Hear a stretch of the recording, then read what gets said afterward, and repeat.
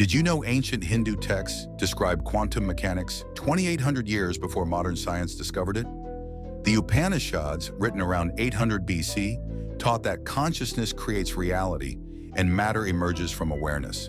Sound familiar? That's exactly what quantum field theory proves today. These ancient sages wrote that observation changes reality itself, perfectly predicting the quantum observer effect. They described Maya, the illusion that objects are separate, while quantum entanglement shows all particles are mysteriously connected.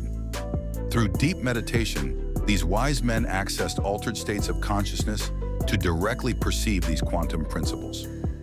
Here's the mind-blowing part. Nobel Prize winners Erwin Schrödinger and Werner Heisenberg openly credited the Upanishads as inspiration for their groundbreaking discoveries. Schrödinger even kept a copy on his desk while developing wave mechanics.